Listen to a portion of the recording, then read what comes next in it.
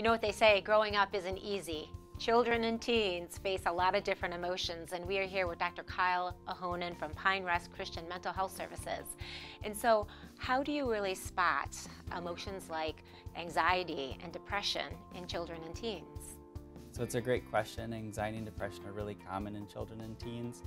It does present a little differently depending on how old your kid is. In younger kids, for anxiety, a lot of times they present with a lot of frequent stomach aches, maybe headaches, even crying spells. Some parents will describe like tantrums and defiance, irritability, trouble falling asleep at night. With older kids, they're more able to tell you about some of their worries and fears because their verbal skills are developed.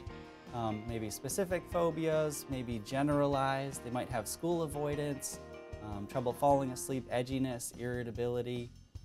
And for depression, a lot of the symptoms overlap with anxiety.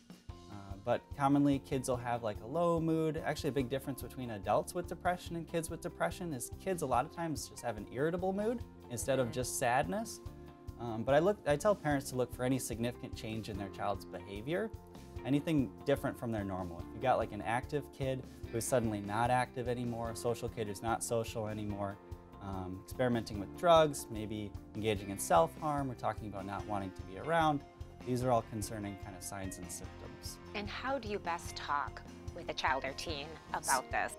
So I always tell parents to ask directly about any concerning behavior changes, anxiety and depression. There is still a stigma about mental health, and so it can be hard for kids to bring up. And so if you never ask about it, you might not ever find out.